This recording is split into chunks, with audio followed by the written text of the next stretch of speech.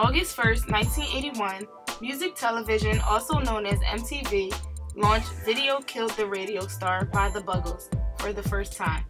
3 decades later, the network is almost unrecognizable compared to where it began, but still remains a game-changing network.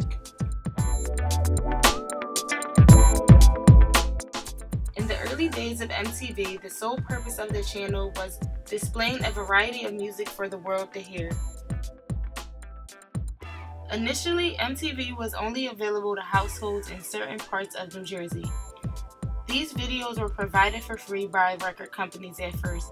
Soon, the music industry recognized MTV as a way of promotion and began creating cutting-edge videos. In the 1980s, MTV played a major role in promoting the careers of upcoming artists such as Michael Jackson, Madonna, Prince, and Duran Duran. Before Miley Cyrus was even born, the first Video Music Awards show aired live on September 14, 1984. It honored the best music videos of that time period. Herbie Hancock was the night's biggest winner, receiving 5 awards. Michael Jackson followed, taking home 3 awards.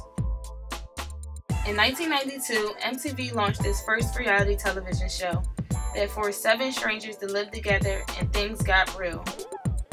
The Real World, surprisingly, is on its 30th season to date and has highlighted major controversies from domestic abuse to gay rights to HIV and AIDS. Our generation basically grew up with MTV. As we grew older and changed inside and out, so did MTV. The transition from music to reality happened really fast. One second we're watching Britney Spears' Oops, I Did It Again, and the next we're watching Pimp My Ride, which brings us to our next point. Most of us remember following 50 Cent around in his crib or watching Exhibit transform the most dinky cars into the most rich-looking hangout. And who could forget Parental Control, where the really nice guy was stuck with the horrible girlfriend everyone hated.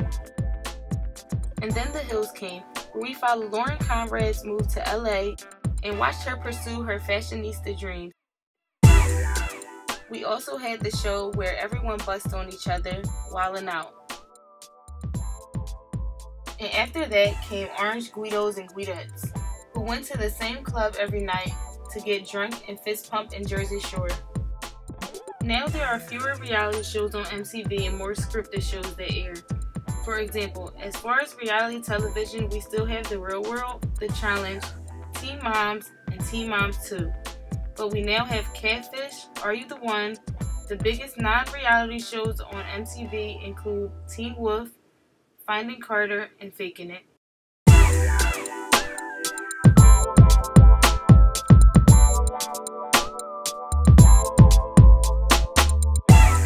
Was actually music, and I felt like as the older I got, the more I noticed it started to move away from music and actually just kind of went over to normal TV programming.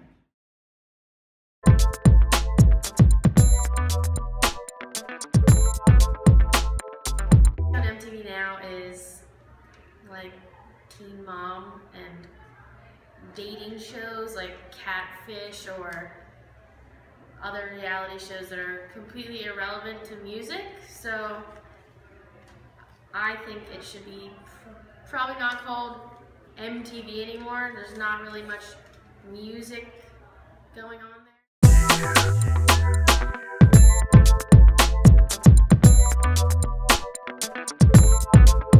Start watching MTV.